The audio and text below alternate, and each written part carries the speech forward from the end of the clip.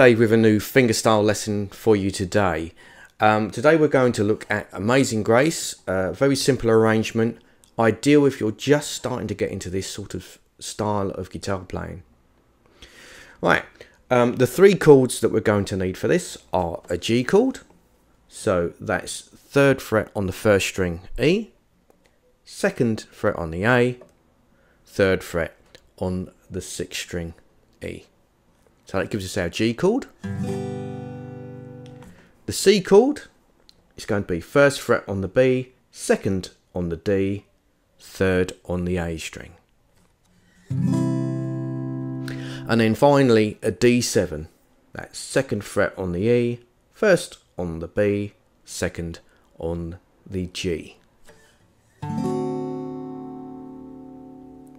Okay, so they're the chord shapes. The basic pattern we're going to use is a 6-note pattern.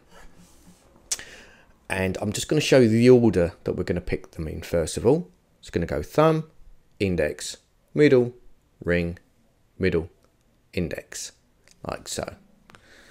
Right, I'm going to show you that with a G chord. The pattern is going to go like this. You're going to start with your thumb on the 6th string. Your other 3 fingers are going to be on the first 3 strings.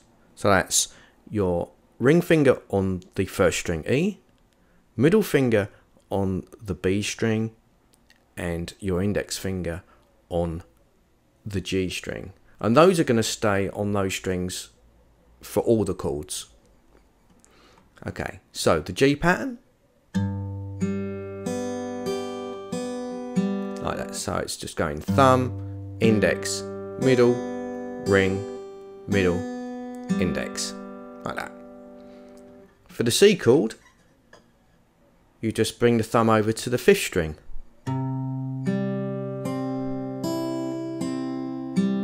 Like so.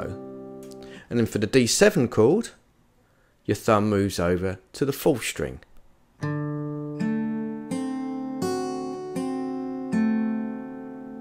Like so. Okay, so that's how we approach each of the chords. Now I'm just going to demonstrate it in 4-bar chunks. So the first 4 bars, you play 2 patterns on the G, 1 on the C, and then 1 on the G. It's going to sound like this.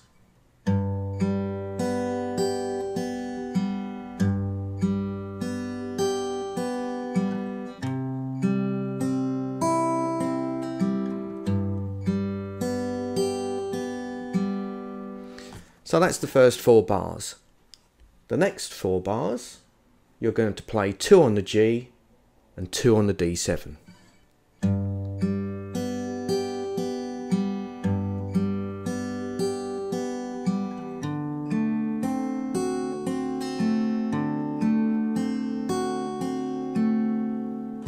Okay, so that's the next 4.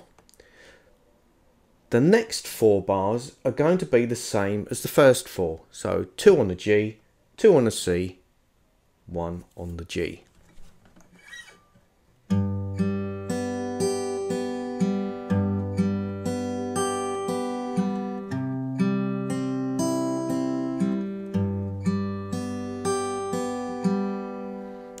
There you go. Then the last 4 bars, we're going to play 1 on the G, 1 on the D7, 1 complete pattern on the G, and then to finish off, I'm just going to play the 6th string while holding down the G chord. It makes sense once I play it.